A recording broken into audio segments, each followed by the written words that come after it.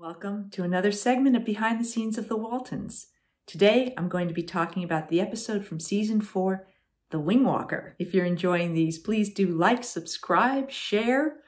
I so appreciate all of you watching and commenting. It means a lot to me to know that you are still enjoying the Waltons so much and these little behind-the-scene tidbits that I'm sharing. In The Wing-Walker, actress Lee Purcell played Bobby Strom, and her pilot was none other than Tom Bauer, who of course you will recognize as coming back in Season 5 as Doc Curt Willard, who eventually married Mary Ellen.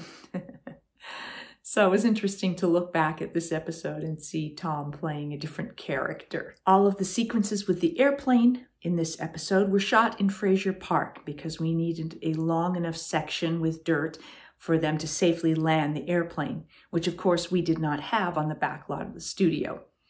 So everyone, all the actors and the crew and everything went up there, and we got to watch all of this wonderful aerial work that was being done. There's an unusual love triangle in this episode.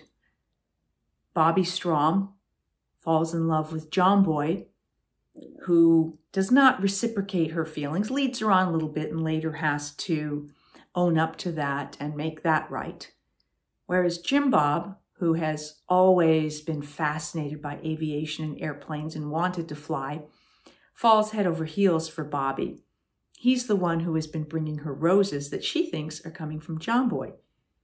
Meanwhile, Bobby is devastated when she expresses her feelings of love to John Boy, and John Boy, she instantly knows, does not feel the same way, and she is just humiliated and runs off. Later on, all of it comes to light, and Bobby is very sweet with Jim Bob about when he comes to confess that he indeed was the one who gave her the roses. In an earlier segment, I talked about suitcases and how often they don't look real because the way that an actor carries them makes them look like they are empty, which in fact they usually are. In this case, here's an example of Richard making this suitcase of Bobby's look very heavy. I don't know if it really was or not, but sure looks like it was. Another thing that stood out to me in this episode was that this was the episode where Maude gave Myrtle her goat to the Waltons for us to take care of. And at one point you see Ben milking Myrtle, and he actually is milking that goat. Most of us had no clue how to milk cows, goats, anything, and we learned on the Waltons, whether it was cows or goats or whatever. So here Ben's doing an admirable job, in my opinion. Lee Purcell joins us to talk about some of her memories about shooting the Wing-Walker, working with Richard, working with Ralph, and doing those amazing wing-walk stunts. Here's Lee Purcell. Hello, fellow fans of the Waltons. I'm Lee Purcell.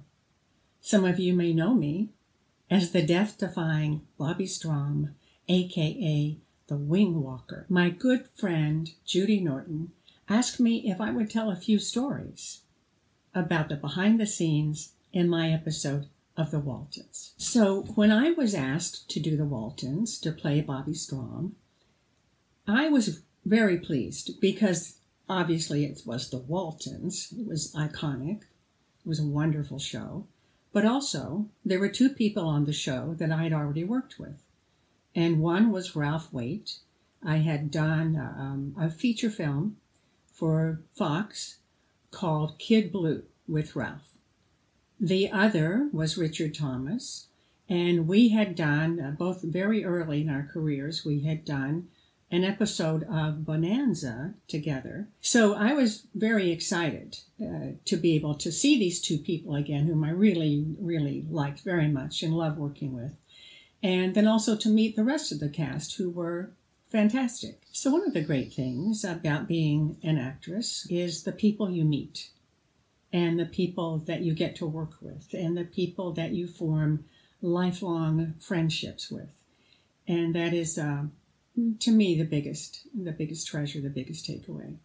And of course, one of them was Judy Norton. And we just hit it off.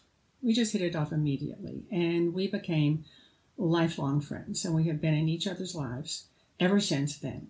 And a funny little story is that Judy and I actually were roommates for several years, for a few weeks every summer. And so we got, you get to know a person really, really well when you brush your teeth with them. So we survived it. It was great. This is a behind the scenes look at my episode of the Waltons, the Wing-Walker. I'm now going to tell you a secret. Don't tell anybody.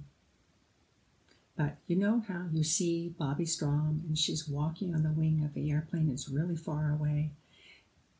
Well, many people have said to me, oh, you were so brave to have done that. And so now I'm going to burst a few bubbles. It wasn't me. Not at a distance. It wasn't me. It was a professional stunt person doing that at a great distance. Now, when you saw Bobby Strom closer, like say head to toe, waist to head, or even like a close-up, that was me.